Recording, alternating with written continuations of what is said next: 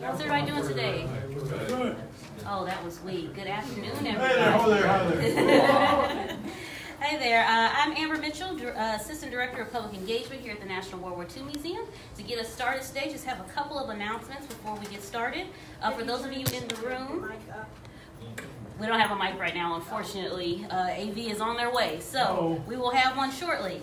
But a few announcements before we get started. For those of you in the room, please silence your cell phones. We want to make sure that we show proper respect to our speakers, so please silence or put on vibrate, whatever you'd like to do.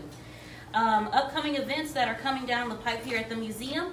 Tonight, if you are interested in coming back out and enjoying a nice cocktail, we have our Garden to Glass program happening in the American Sector Restaurant. It is $10 for members, $15 for non-members. It is a ration-themed cocktail contest with 6 different distilleries from local distilleries who are competing for the best cocktail around a ration theme. So we have plenty of tickets available still for that. You can register online or you can come show up at the door tonight. Either way, it's going to be a good time. And a drink is always nice to have. What time? Starts at 6. Starts at 6. Run from 6 to 8 tonight. Later on this month, on Saturday, June 29th, we have 2 events happening. Kids Canteen, that is our summertime matinee movie showing for kids, is happening at 11 a.m. in Stage Door Canteen. It's free for kids, $7 for adults, so please register for that if you have any young ones who would be interested in seeing, I believe it's Bed Knobs and Broomsticks on the 29th, so that'll be fun. And then also on the 29th, we have Flight Plan Jazz Ensemble, which I believe is part of the National Air Force Reserve Band. They will be playing here for free at the museum in the U.S. Freedom Pavilion at 1:30. That does not require any sort of registration, so please come on out for that on Saturday, June 29th at 1:30 p.m. And then lastly, of course, Independence Day is coming up, July 4th, and we're going to have an afternoon concert by the New Orleans Concert Band. As they have in years past, they're going to come out and perform some patriotic songs for us. It's going to be a great time. That is free and open to the public, no registration required. So that happens at 1 o'clock on the 4th, which I believe is a Thursday this year. So come on out for any and all of those events. We're happy to have you. So. Today's presentation is streaming live on Facebook, of course, as always, and will be available for viewing in its entirety on the museum's Facebook page, which of course is facebook.com/WWII Museum, and then later on the museum's YouTube channel. So please share with your Facebook friends. For those of you who are joining us live on Facebook now, welcome. Thank you for being here. And feel free to offer a question to our speaker in the comments section. And for those in the audience, please hold all your questions to the end so that Mr. Branley can get to it then. So now that my housekeeping is out the way, I'm going to introduce today's speaker, Mr. Edward Branley. Ed is the author of 6 books on New Orleans history, including Krause, the New Orleans Value Store. And of course, for those of you in the audience who don't know, he's the NOLA history guy on all social media platforms. So follow him. He has some great stuff out there in the ether. So Ed, take it away. Thank you very much. And hi everybody out there in Facebook land, because I'm always on Facebook because I have no life. No, anyway. If you can't hear me in the back, just wave. I'm gonna, I was a high school teacher. I'm good at yelling at people, so we should be okay on that. And I'll let Dave yell at me if I'm not picking up on the microphone or something. We're gonna deviate one little bit from Amber's recommendations. If you see something in a photo and you have a specific question about it, please shout out while it's up there, because when we get to the back and you're always clicking forward and back and trying to find seize the moment on that, please. If you have a comment on something, I want to hear your stories.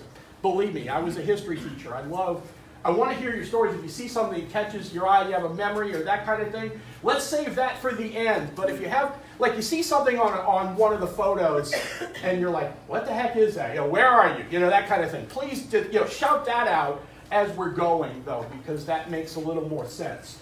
Before we get to the lakefront, just a quick recognition of the uncle I never met, who was in the 2nd Ranger Battalion and went up Pontchartrain, got shot in the hedgerows, and then posthumously received the Silver Star for valor in Germany and died on December 7th, 1944. And my Uncle Mike is buried in the Netherlands American Cemetery in Margraten, which I actually finally got to go see about, gosh, Yeah, I guess it has been 10 years now. That first time I went over there. Let's onward to the talk. Let's talk about the lakefront and how the lakefront helped win the war. We'll first talk about the New Orleans lakefront in the 30s and 40s. Higgins had one facility at West End. Higgins kind of anchors the lakefront without doing anything on the lakefront itself. They had a facility at West End, and then of course all the stuff on the industrial canal. So it's kind of an anchoring there. We'll talk about the hospitals that are on the western side of the lake near West End. Then the Coast Guard and their role in with the lakefront, Bayou St. John. Then Naval Air Base New Orleans, which is what becomes LSUNO, and then becomes my alma mater. Consolidated Vultee, basically right there in between what are now the main campus and east campus of UNO. And then we'll talk about the Louisiana Air National Guard. Yeah, kind of missing. It didn't. The whole thing's not broadcast. I had blown up. That's okay. Talk about the Air National Guard, and then we'll talk about the Industrial Canal. This is a map from 1944 that I found in, of all things, a railroad grade crossing survey, big bundle of maps and charts and all kind of stuff back in at UNO's library. And to me, it's when it comes to the war, it was this grade crossing survey was done in 1944. So this map very accurately points out everything that was going on the lakefront, which you'll notice is no railroads for a railroad map.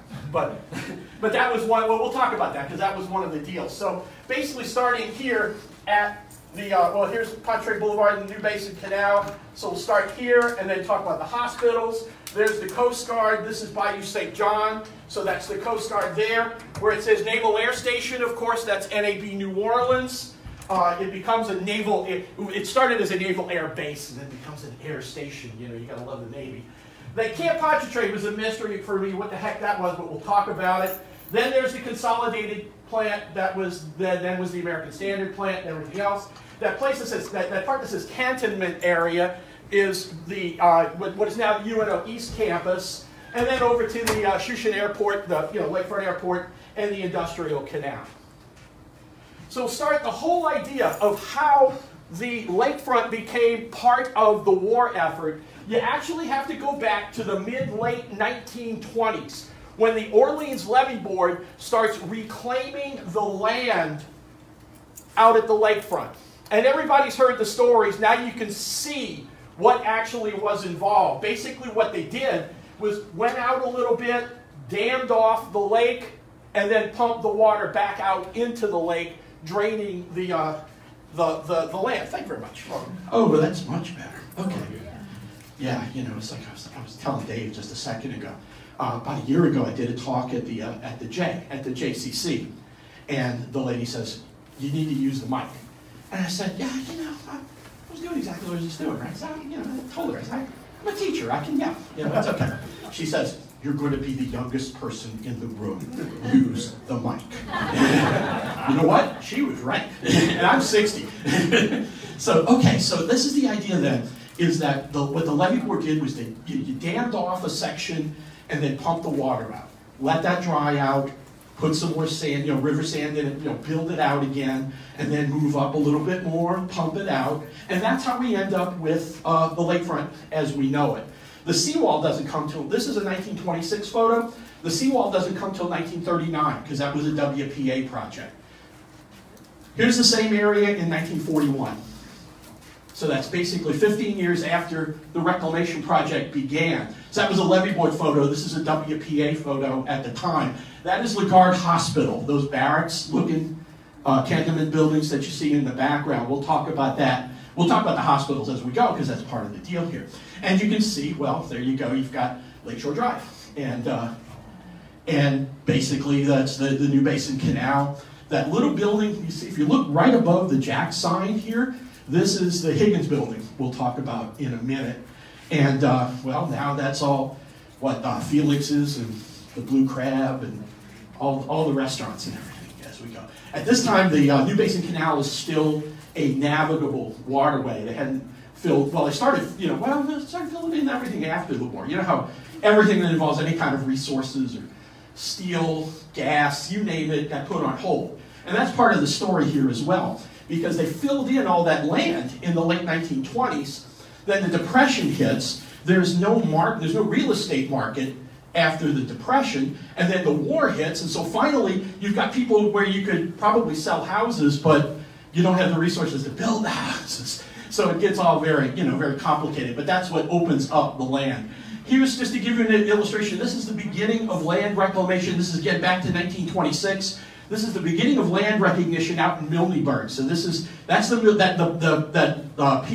building, the structure you see in the top left is the Milneburg Lighthouse, the Port Pontchartrain Lighthouse that is still out there at what used to be Pontchartrain Beach and is now the federal center. Well, actually, yeah, one side's UNO and the other side's the federal facilities, the government facilities.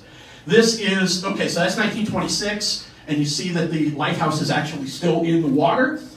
And then this is 1941, and you start seeing there's the lighthouse over on the right-hand side, and that's old Dead Man's Curve on Lakeshore Drive.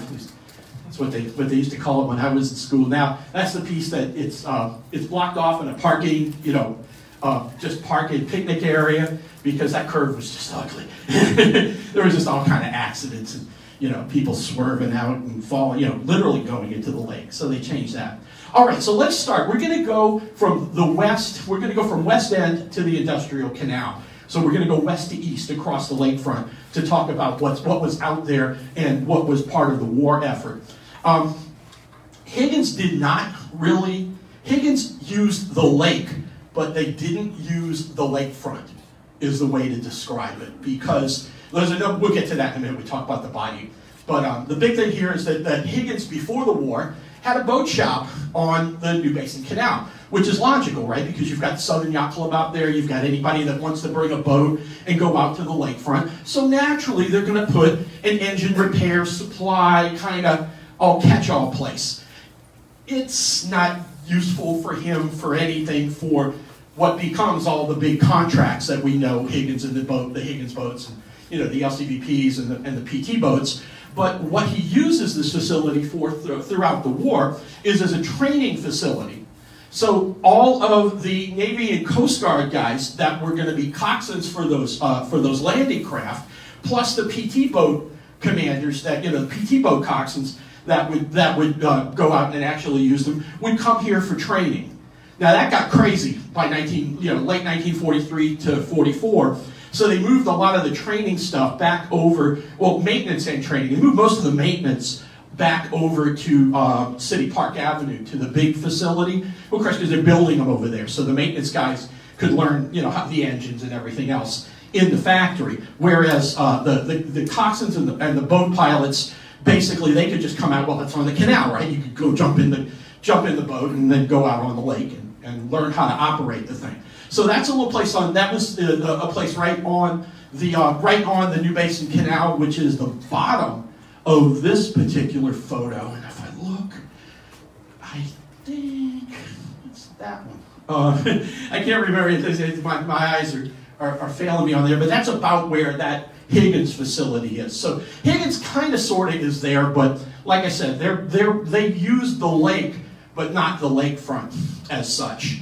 So this is what is now the east and west lakeshore, or west and east if you go bottom to top, lakeshore subdivisions that were, you know, the reclaimed and ready to go, but then nobody wanted to build out there because nobody had the money to build out there. So basically by 1940, 1941, this reclaimed land is sitting there and there's nobody to use it. So the Army makes the first move out to the lakefront, and they build out what becomes Lagarde Hospital in the foreground. And so that was a full-on Army medical facility. And then if you look in the middle here, that's Canal Boulevard. In the middle, that tree-lined boulevard, that's Canal Boulevard. Over here, this is Robert E. Lee. Right here, that's the Mount Carmel Convent.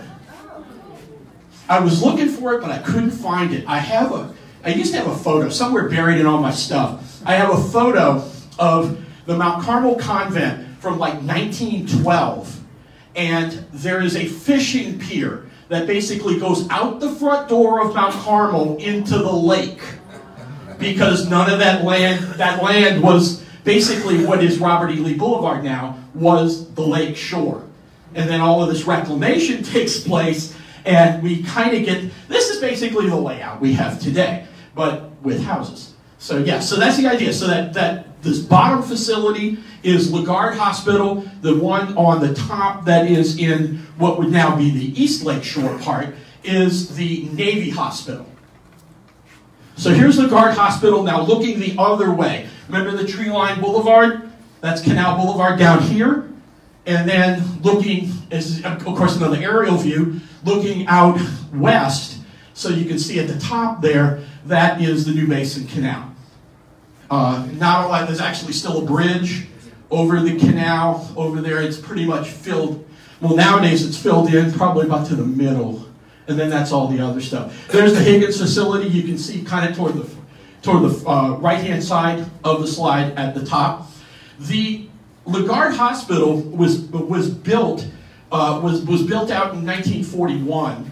It was one of 10 Army hospitals nationwide that, well, for one way or the other, of course, this is 41 before the U.S. enters the war, but they kind of know, the Army's preparing because they kind of see the handwriting on the wall, but also because training and general readiness of the Army was picking up.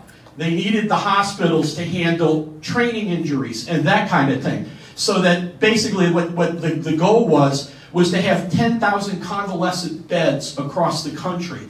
So that, you know, it's like, you get injured in training, you know, you break a limb or something, the hospital on the post can handle that. You get something more serious, then they wanted convalescent hospitals where you could take a few weeks to recover and that kind of thing. And of course, when you think about it, you know, no better place than the New Orleans Lakefront. I mean, come on, you got breeze coming off, you know, you don't have a lot of air conditioning in 41, right? So you got to put, you know, if you want people to recover, well, the Lakefront wasn't a bad place. This is a postcard. This is typical postcards of the first 50 years, you know, up till really when color photography is affordable. What a lot of the postcard companies would do would be take a black and white photo and then get an artist to color it in. And then they would sell that. That's why you see all these old the old postcard photos that you see. That's usually the style of how it's done.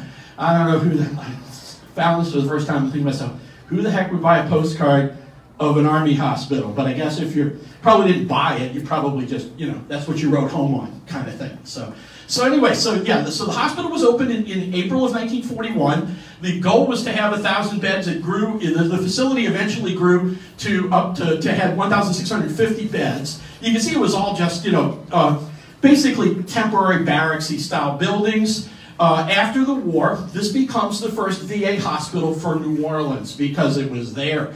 And then by 1952, I should say the current VA, right? The VA hospital that was there from 52 until the new development, which was, I guess, about 5 years ago now, was moved downtown by Charity Hospital, and so this whole area closed down. They demolished all this, and that's when you start seeing residential, you know, that becomes a residential subdivision at that point.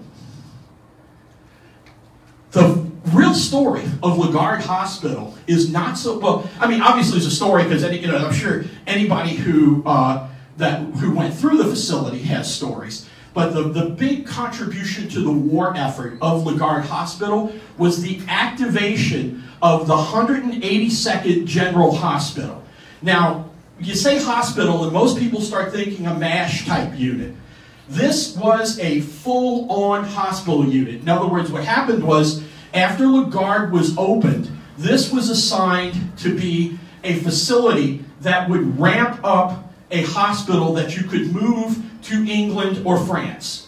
And that was exactly the idea. So in February of 1943, the Army activates the 182nd General Hospital and starts moving personnel to New Orleans. Now the hospital, Lagarde Hospital, is already there. So you can imagine if anybody works in the medical field, you know, basically you're doubling your staff.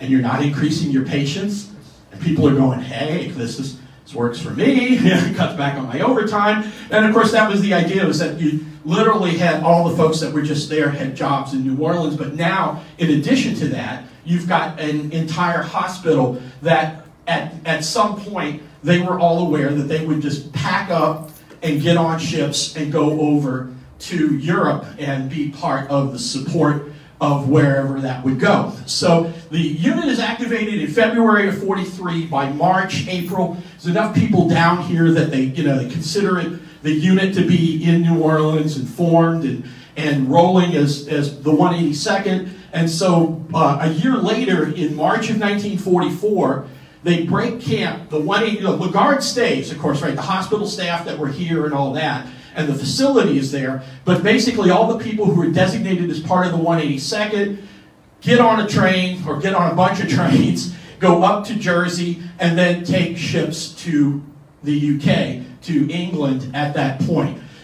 Their permanent, the permanent facility was in Surrey, in England. The purpose, the mission of these hospitals, these general hospitals, it was possible, they were structured so that if necessary, they could move further to the front.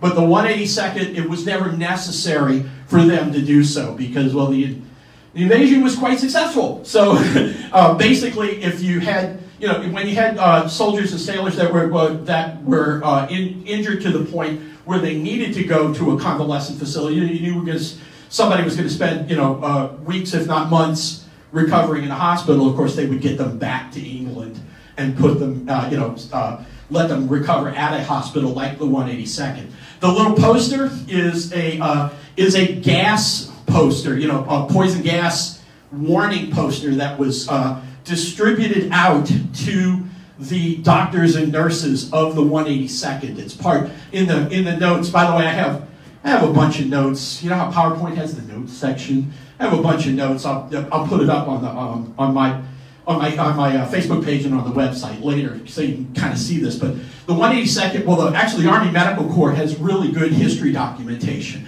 And this is one of the things that they said, yeah, basically I think what they were worried about is the whole thing, how doctors and nurses aren't soldiers.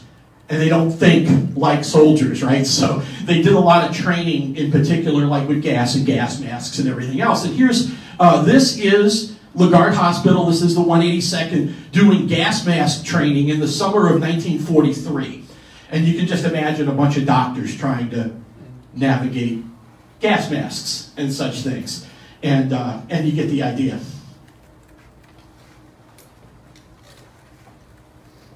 The 182nd wasn't expected to go over to France, to cross the English Channel. But they trained to do so. Because they just so happens that we had a whole bunch of landing craft in New Orleans. So they brought, the LCDPs are coming, they're coming up the bayou from Higgins. So they brought them over to the new canal and said, basically told all those doctors and nurses, get in and let's go for a ride. And so they would train them on landing craft procedures and landing craft operations. Don't know how many, I can't imagine a hospital in Omaha getting that kind of training, but when you're here, you know how that goes. So that's a whole bunch of doctors that they put life jackets and helmets on and said, come take a ride. After the war, of course, the hospital's still there. Now the 182nd deploys, they're off so that they are in the UK. They're ready to go for Overlord, so they're all gone. But after the war, the hospital is still intact, and the VA takes over the facility. So the VA now starts pumping more money into more permanent buildings and more permanent facilities in that area. And that lasts, as we said, till about 52 and coming in from there.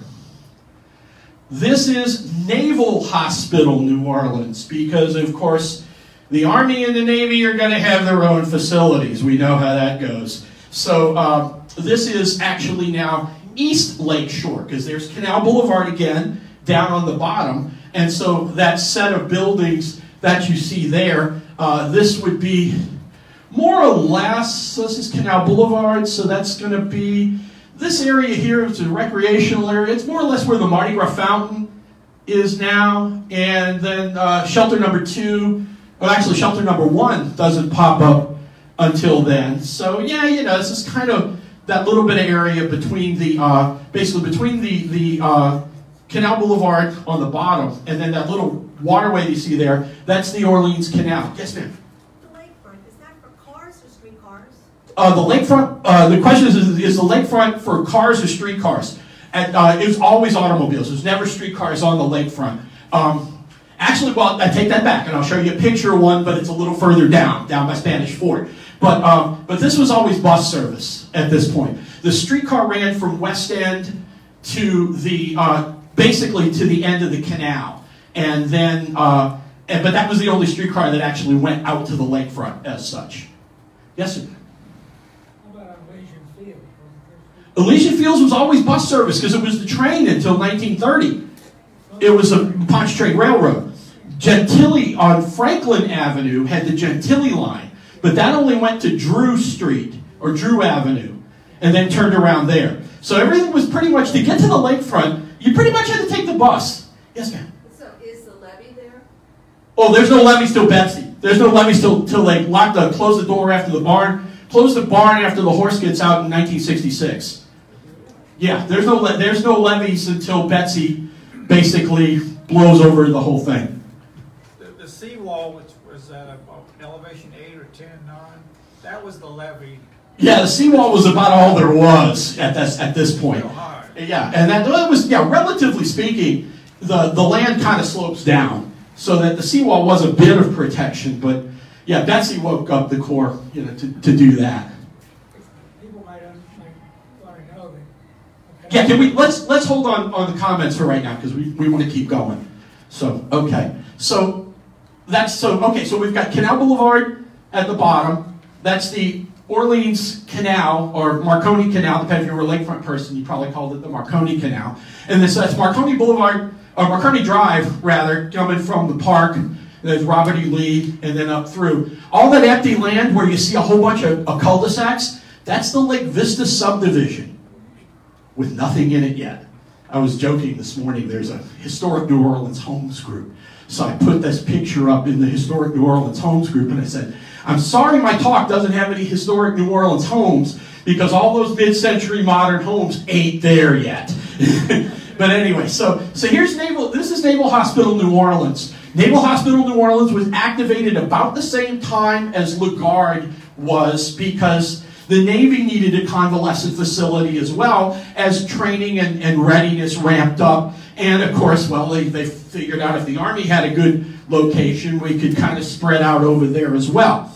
The big thing about, just like LaGuardia activated the Army 182nd General Hospital, the Naval Hospital New Orleans also had a very big training and ramp-up role. And that was for medical facilities at what were called acorns.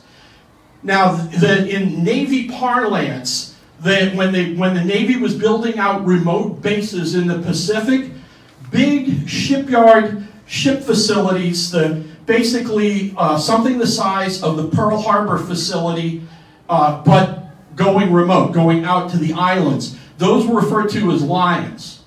The smaller, like dock a couple of destroyers and do maintenance on them, those were referred to as cubs. On the aviation side, big air bases were referred to as oaks, and smaller aviation facilities, smaller air bases, this is remote, this is island hopping stuff. The smaller air bases were referred to as acorns. And what Naval Hospital New Orleans, their mission here was to activate, to ramp up the medical facilities for the acorn-style small air bases, small aviation bases that the Navy was building out in the islands. So basically, they would, it was kind of a similar process to the 182nd, where you'd assemble all the personnel at the hospital, make sure they understood their roles and missions, and then pack them all up and send them to the Pacific. So that's Naval Hospital. So yeah, so you have Lagarde on one side, then Canal Boulevard, then Naval Hospital, New Orleans. After the war, the big naval support activity at Algiers had had a hospital. So basically, they took the permanent folks and merged them into NSA New Orleans and in Algiers. I just like these pictures. I have it in the notes, and I have to go dig back up because I didn't put it in the PowerPoint. I just found a bunch, digging around for stuff, and I found these lovely, just some lovely photos of Navy folks in City Park. And I said, everything else about this is all heavy duty and hardcore. I said, it's about time we kind of take a moment and start realizing that, yeah, young people still had some fun when they were on duty, that kind of thing. The story, I have the names in my notes, and I'll put them into the PowerPoint, so if you download it, you'll see it. But basically, one of the sailors and one of these waves, assuming not paired together, were brother and sister. And so it's a brother, a sister, and their friends. And so they're walking through City Park and, well, the boats and everything. And it's just some lovely photos that I found that, well, two things. One, there's just not a lot of color at this point, because color film was expensive. And so it was nice to see this. Moving on then, we're kind of moving from the lakeshore stuff. Yes, sir? Is the Naval Hospital what became Oxner after the war?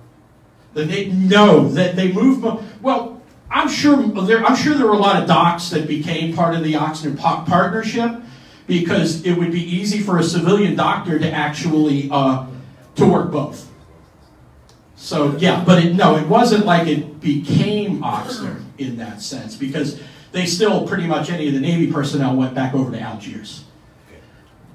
Okay, so moving on now. So Lake Vista, here was the part that was the cul-de-sacs and the empty land. And then, of course, now we have moved to Bayou St. John. And you see the agricultural the Southern Regional Lab for the USDA was already being built out at that. The big permanent building wasn't there yet. It was still a lot of wooden, development and everything else at the time. And, of course, here's Bayou St. John. And the big thing at Bayou St. John was the Coast Guard facility, the Coast Guard base at the time.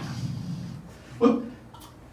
Didn't mean to hit that yet. So the big Coast Guard facility, now I'm 60, I barely remember this because my old man worked at UNO, so we would drive, if I went in with him in the mornings, I would go along Lakeshore Drive. And I remember this big 4- or 5-story wooden barracksy looking facility that was right there at the old beach by shelter number 3.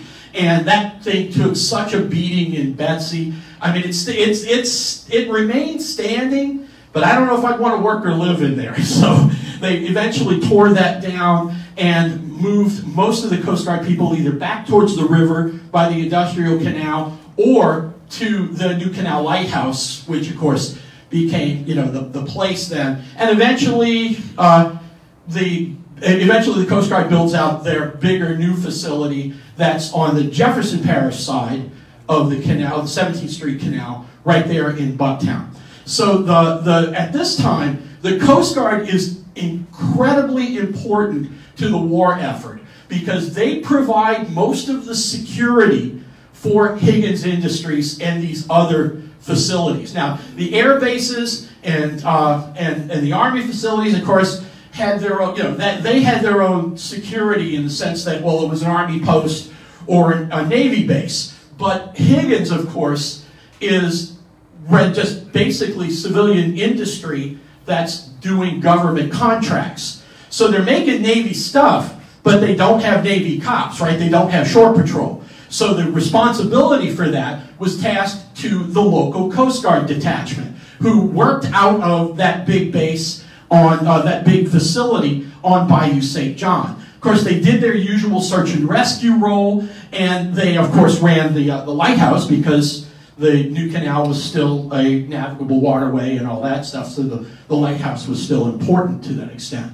Here's the streetcar. The photo on the left is from 1926, and just to give you two illustrations of the land reclamation at the mouth of Bayou St. John. That photo is that's a levee board photo where that was the streetcar line that came. Basically, what happened is it came out of Canal Street, went up Iberville, and then Bienville Street. Eventually, it makes its way to what is the Lakefront, which is where at this time that's Robert E. Lee Boulevard. The photo on the right is basically from the same physical location as the left. The streetcar is long gone, they've ripped all that up, but that street where that car is Robert E. Lee Boulevard. And if you look way back in the back, you see the big overpass. Remember the big bridge over Bayou St. John?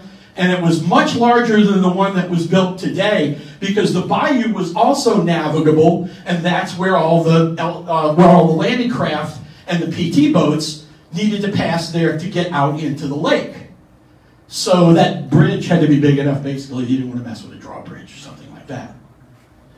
So here's an aerial view of that. Basically, this is looking back from Robert E. Lee Boulevard, so you can get an idea of the perspective. Now here's the better aerial view. You can still see how empty Lake Vista is. You know, it's like, geez, you know, just nothing. Because well, they started it, and then of course the WPA did out the roads and everything. That was, you know, Depression era employment. So here's this is that big Coast Guard facility, and then the mouth of Bayou St. John, and this is the access way that Higgins Industries used to get the boats out into the lake to test. Well, anything that was done at City Park, I guess is the way to say that. The stuff that was done in the Industrial Canal, they could just come up the Industrial Canal. There was no problem there. Here's Higgins Industries. Couple of shots. Well, this is a set of Farm Security Administration. How the heck the Farm Security Administration is taking pictures of the Coast Guard in New Orleans kind of confounds me to this day. One of these days I'll deep dive that.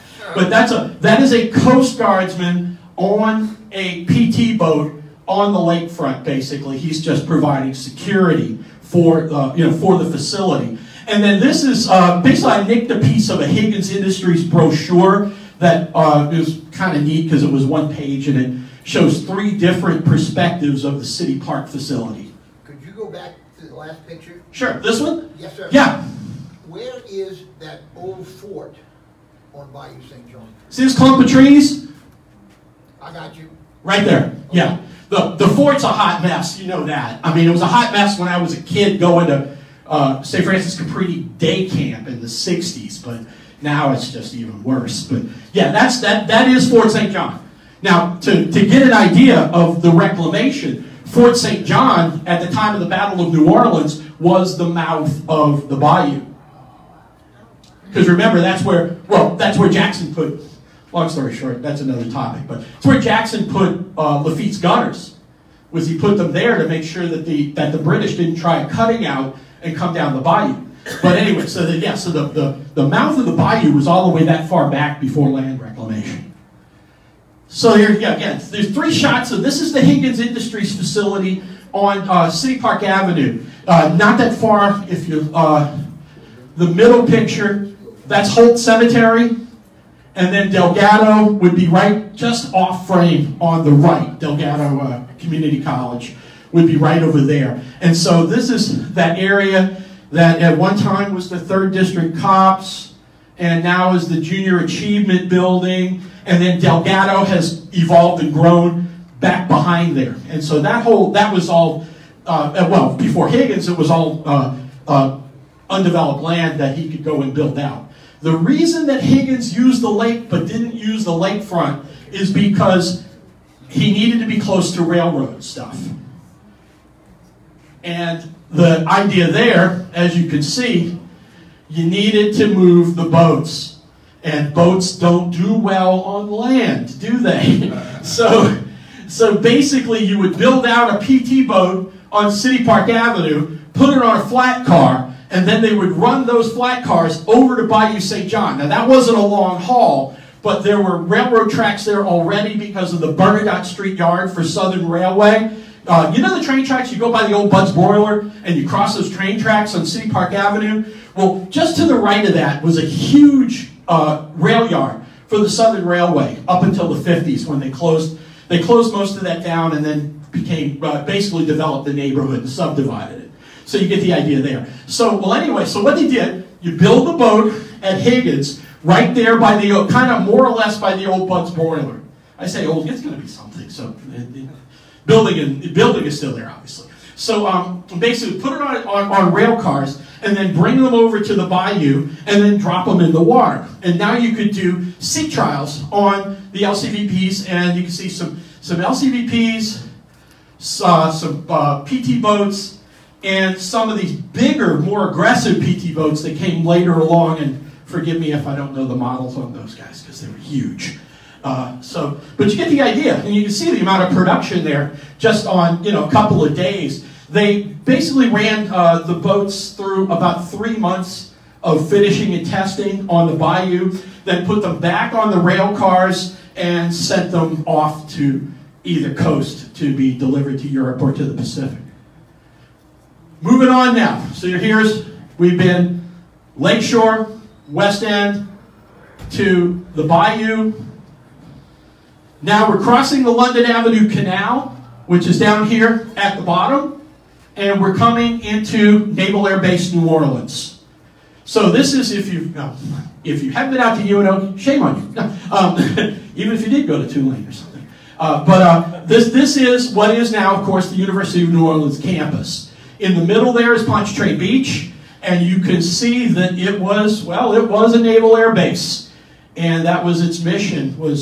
Basically, it was primary flight training for what were called aviation cadets, naval aviation cadets specifically. So, of course, we start the land reclamation in the 20s, same deal. That land didn't exist until the levee board drained it, just like those photos. That was the idea. And then the WPA steps in with Depression-era stuff and basically builds out the land. And one of the big things with WPA projects, of course, was streets and roads. So that's essentially what happens here is the WPA, of course, builds the seawall, they build the roads, and then the Navy says, hey, this looks like a great place that we could do some work, because if these guys screw up, they can ditch and let's face it, you kind of swim home in the lake, because at that point it's probably 6-10 feet deep. You're not gonna. Well, you can drown in 10 feet more, of course, but and they looked at it and says this is a good potential place for training pilots, or excuse me, aviators. So you get the idea. Here's the map to give you an idea. Again, land reclamation, the WPA, the base is activated. You notice everything's activated in 41. And there's two reasons for that. One, most of the WPA improvements start in 1939. So that by the time the Army and the Navy are looking for places to do things, all this open, undeveloped land with brand new paved roads, because they were anticipating this becoming just residential subdivisions and everything else, but now you've got all this open space and the Navy's going, hey, yeah, we'll use that. So it kind of worked out in that sense. In terms of that's why this stuff developed where it did. The mission of this base, again, was pri-flight. It's basically, they were doing, most of that's always been done at NAS Pensacola just for years and years and years. But the war demand, or the need for aviators, started, you see it coming kind of thing. So they start working up different development and training programs for the Navy that end up that Naval Air Base New Orleans, later Naval Air Station New Orleans, becomes a primary flight training facility. Here's the a ground shot. This is the main hangar and administration stuff, barracks quarters, that kind of thing. For that building. Is that tall fixture in the middle? Still there. That's the Homer L. Hitt Alumni Center now. It's the smokestack. And yeah, it was built out. Hey, it was the incinerator. And believe it or not, it's the one thing they kept. Never could. Probably built, seeing the incinerator was all brick. So it's like all the wooden stuff was falling apart, and so they kept the smokestack and built the alumni. It's the last piece of the Navy base that's still there. So you can see it basically you paved out the runways, develop everything up. Later on, of course, as the thing gets used, just like every blessed road in New Orleans, it has to be re-blacktopped. So, of course, here's a Navy crew, CB crew coming in and spreading asphalt so that they could continue to use the runway. I just like this one because it's all steampunky. This is the asphalt stuff that they used at the time. Now, you got the big, big Korean-built or Japanese-built tractors that lay down asphalt that are pretty much part of the Internet of Things now. But here it's all, old trucks and steam facilities and everything else. So they build out, basically create the asphalt here and then truck it over to the airfield. This is the activation of the base, and I don't know who the speakers were at the time. I tried to look, but this is one of those photos that's like, I had to Photoshop this just to kind of see these guys' faces, because it's like you're recognizing the milkman's employee of the month here kind of thing. The four gentlemen standing are what were called V5 aviation cadets. And the V5 program, there was a V5, a V6, and a V7 program for aviation, naval aviation training. And these guys were the cadets. These were some of the first students. So, of course, naturally, they were trotted out to the dais there to kind of, hey, these are the guys we built this for, kind of thing. So, and I can't, yeah, if anybody, I'm going to put this stuff up on my page, too. If anybody knows who any of these people are, please tell me. Because, it's like typical Navy photo, activation of facility kind of thing, and then no details. My editor would go crazy if I tried to put this in a book. They'd be like, who are these people? This is an interesting picture because it shows three things that are memorable or notable. Of course, here is Naval Air Base New Orleans. There's that big hangar and administration facility. Couple of officers' barracks over here. And then on another map, there was a piece mentioned that was referred to as Camp Pontchartrain. And, well, there it is, over on the right in what is now the Lake Oaks subdivision. And for the life of me, what the heck is this? So I'm digging around, and it turns out that it's Army barracks, it's Army enlisted quarters before they built out the Army base on the other side that becomes Camp Leroy Johnson. So this first piece, they figured, well, the Navy's over here, we've got the equipment and everything. They built out the other side as probably mixed housing. It's probably both Navy and Army folks over on that side as well. And then, of course, up top, well, you know what that was. So, this is NAS New Orleans in 1947. The facility was, well, the war was over. The facility was still very much in use as a pry-fly training facility up until then. The Navy moved off the lakefront. People say, how come the Navy left the lakefront? One-word answer, jets. The neighborhood didn't want the jets. I mean, they could put up, it's the war, right? You put up, you put up with a lot of things for the war effort. Yeah, F-9F Panther fighters were not part of the deal. And so by 52, that's when they go down, to Belle Chase. And that's where NAS, yes sir? They needed more runway. Absolutely. That's about 5,000. That was used, that runway there was used so they could practice approaching over. Right. Well, that was all, yeah, that was all the trainers and everything at that point. Yeah. The simulated carrier deck. That makes sense. So this is basically to give you an idea of where it evolves. This is a shot from 1972 when the facility is still Louisiana State University in New Orleans, which is an incredible story of politics between the city and the state in and of itself.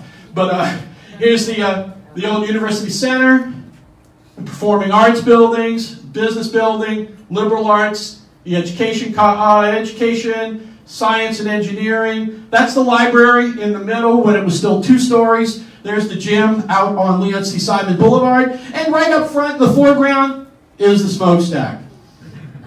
And there's still one building left. My dad's electronics shop started in that building until they built the science building, and then of course he had his shop in the physics department there for years and years and years.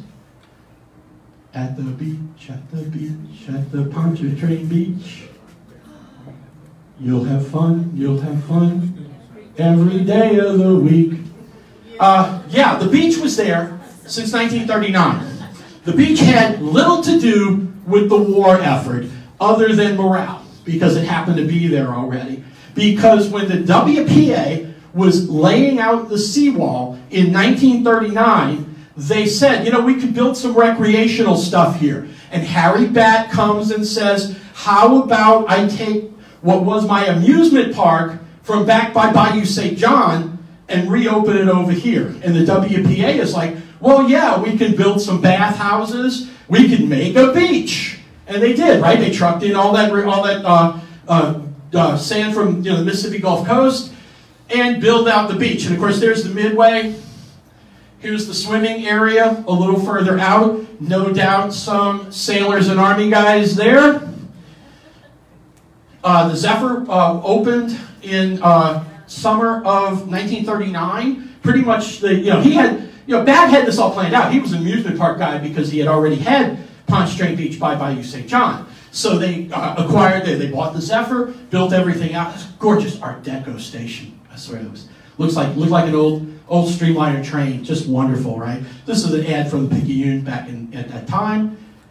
And then, of course, now, this is 1941, and you've got WPA contractors and Navy contractors surveying the area because you're looking for landing spots and how to place those runways.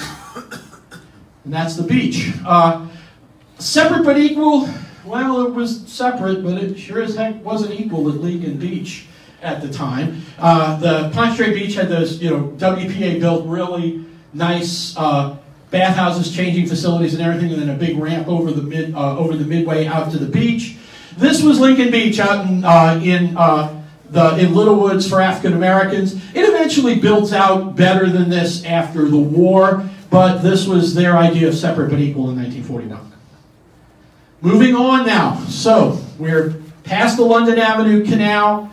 There's the beach. There's the Naval Air Station. This is late 1942, early 1943. You'll notice that Camp Pontchartrain is gone because they fleshed out the other side of Franklin Avenue as an Army base.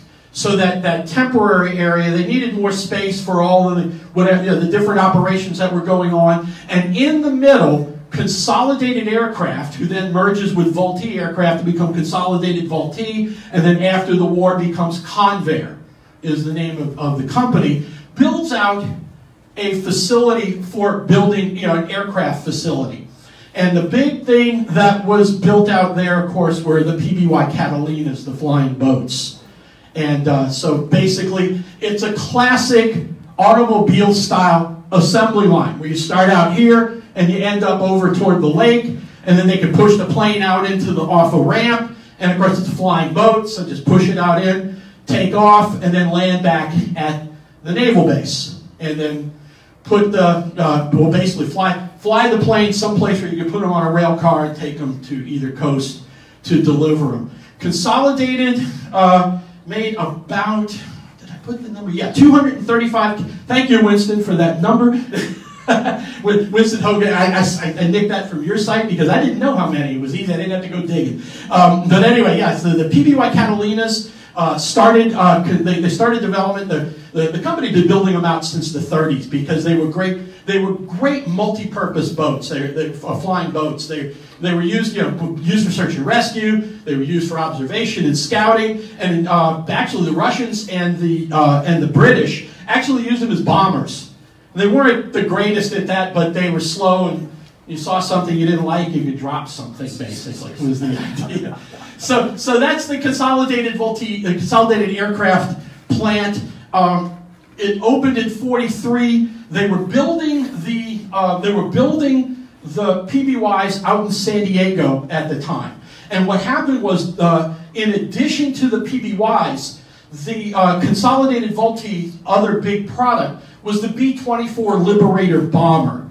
And, well, those to say, let's just say those had a bigger casualty count than the PBYs, so that the company needed to escalate the production of B-24s for basically to be bombers. And so basically what happened was they needed to open up another assembly line for the PBYs, and they chose New Orleans for a number of different reasons. But 235 flying boats were built here. They were all set. Convair wanted to stay. They were all set to develop other products that could be manufactured at that facility.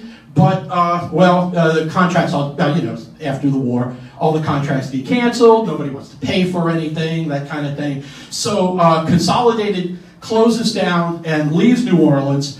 But in 48, the manufacturing plant is still there, and so American Standard, the plumbing company, takes over the facility in 48, and they're there till 1985, which was that just, I don't know if anybody was around to feel that fire, but my in-laws lived in Lake Oaks, and boy, that was a scary thing, because it's just, it's like going out to the Norco refinery, when they're burning product or something. Just you're like, how the heck is this going to last? How is this not going to spread, kind of thing.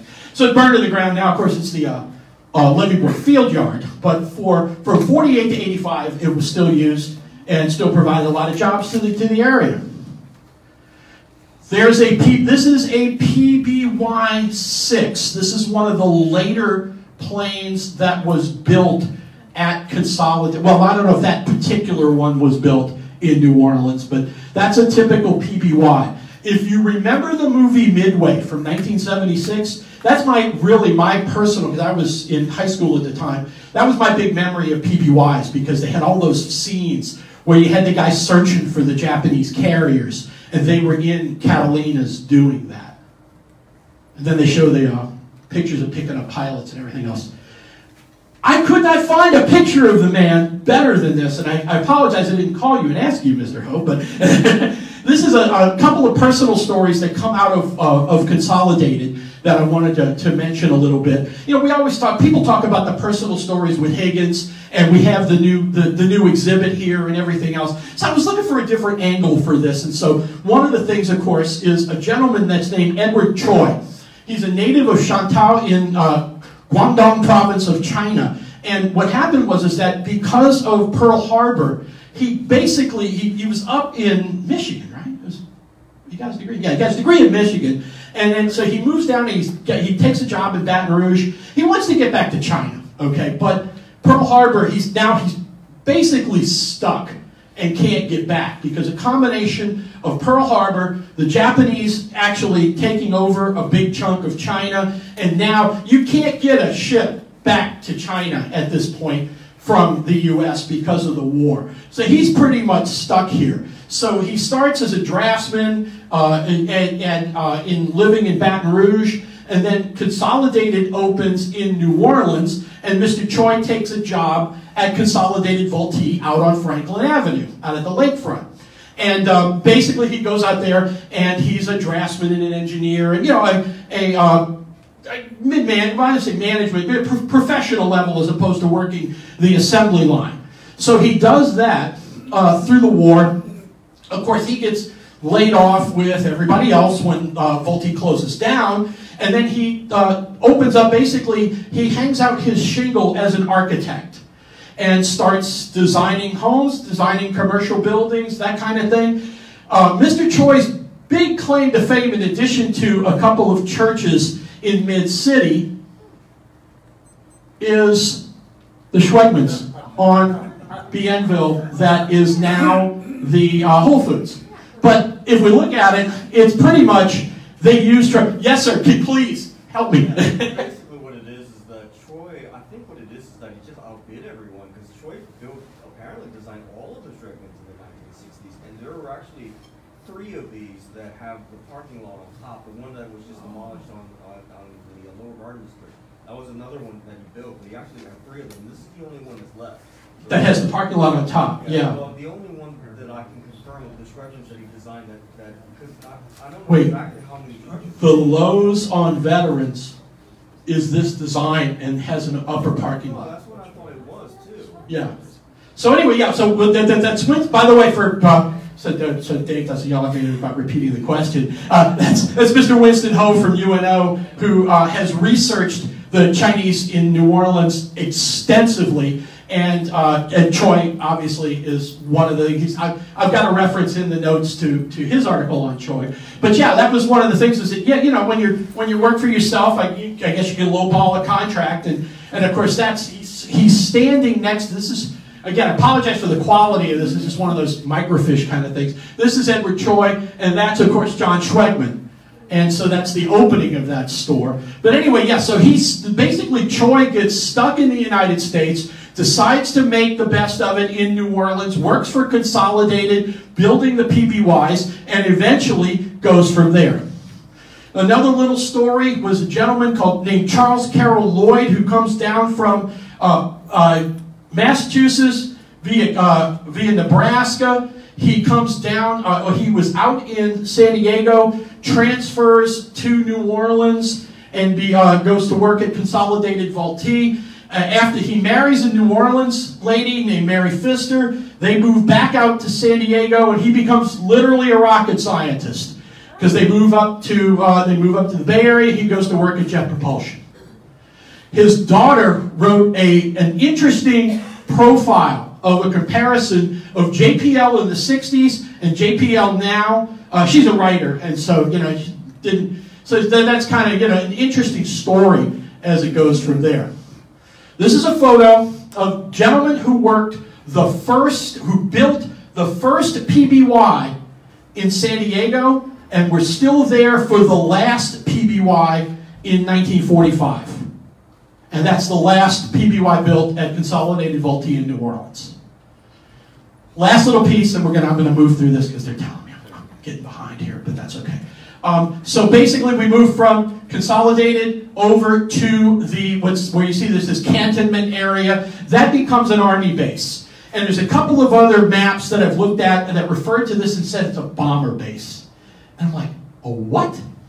You know, because I'm like, there was no runway. There were no runways. What is the East Campus now? You know, it's kind of hello. But of course, there was the airport on the other side of the Industrial Canal. So yeah, there were some runways, but bombers never got it. What it was the 122nd Observation Squadron, which eventually becomes the 122nd Fighter Squadron of the Louisiana Air National Guard that's still in existence today. But back in the late 30s, going into the 40s, the squadron was what was called an observation squadron. And they were detailed to New Orleans and attached here in 1940, 1941 for, of all things, anti-submarine warfare.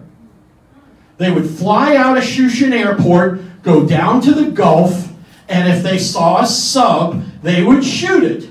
And, well, that's the old diesel boats that spent a lot of time on the surface, so it was actually possible at that point. So what becomes Leroy Johnson, by the way, was a soldier from North Louisiana who received the Medal of Honor, and so the base was named after him. All this time, it's the air base, you know, it's the Army post, that kind of thing.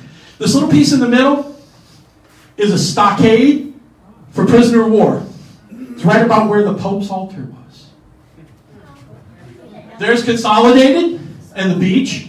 And then all of this is it originally starts as support for the 122nd, and then just becomes a big supply depot as well. This is what stuck me. I had to go digging around for this. I said, what kind of planes? There were no bombers out there, right? Well, it wasn't bombers. It was these old strafing planes called an O-47. It's just slow flight, low speed observation planes. And then if they saw something, they had like 4 machine guns on the thing. They could just go shoot it. So it was a 3-man crew. It was a pilot, a co-pilot, a pilot, a navigator, observer, guy with binoculars, and then a gunner. So the base becomes basically the west side of the bay is what becomes Camp Leroy Johnson. The east side, of course, the Army, and then through the Louisiana National Guard, commandeers, quote, leases the airport, and it becomes a military facility during the war. Afterwards, of course, but before and after, it was Lakefront Airport. The WPA built out all those nice hangars that you still see out there for the squadron. I just love this shot because it's so like noir, you know. So they put all the outdoor, WPA built out all the outdoor lighting in the place so you could do night landings and everything else. And there's an old C-47, well, DC-3. I guess it's a C-47 at the time. So out there at Shushan. You know the Seabrook Bridge? And then there's the railroad bridge next to it? Well, here's a good picture of the railroad bridge without the Seabrook Bridge because it hasn't been built yet. And of course, you could drive. There's actually auto lanes on either side of the train tracks on the bridge. In those days, it was down more than up so that the traffic between the airport and the base could be, linked together. Now, of course, that bridge is up more than down because the Seabrook Bridge, they basically just keep it up so that the shipping traffic can go through the industrial canal. And then when the train comes, they put it down. More security on the industrial canal. Yeah, they like this guy. It's like, I wish I knew who he was. If anybody knows, let me know.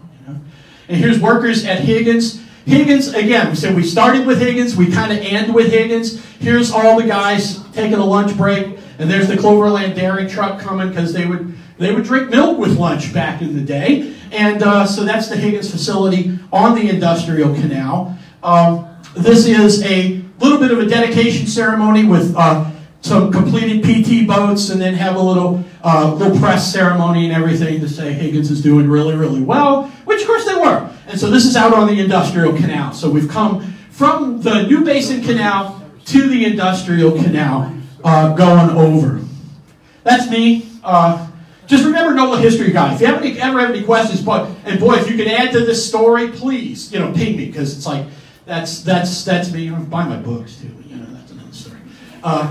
If I may be permitted a proud dad moment, that is my firstborn, who is an 03 submariner, and he got his master's in military history at the Army Command and General Staff College on Friday. So I'm pretty much a big blushing dad at the moment. Thank you. He's a submariner. He went to Brother Martin. Got his degree in nuclear engineering at Georgia Tech, and well, now he's got a master's in military history, which makes me very proud. So, how are we doing? Questions now, please. Yes, sir. How big was that facility where they had the prisoners? Where they had the prisoners. The question is, how big was the facility? It looks like it's only about 6 barracks buildings. So I can't imagine they had more than 50 Germans there. Yes, sir. Interesting story. I don't know if you remember Dr. Frank Mignard. Yeah. When he was tall and he had a crew cut, he and one of his pals went out for the Lakefront one night, and some policemen came and arrested him. They said, "Hey, you're a German." I love it. That's the German concentration. I love it. Yeah, that was the one thing. There's just anybody who's looked at those photos in recent years wonders, how the heck did you have German POWs that close to the Catalina manufacturing plant? And they're kind of like, but whatever, they were happy. They thought of that. My father was too old to go into the war and graduated from the Italian Naval Academy and spoke about 6 languages. And he was employed by not employed, but he volunteered. But he worked with the prisoners that were out there and determined which ones were true Nazis and which ones were.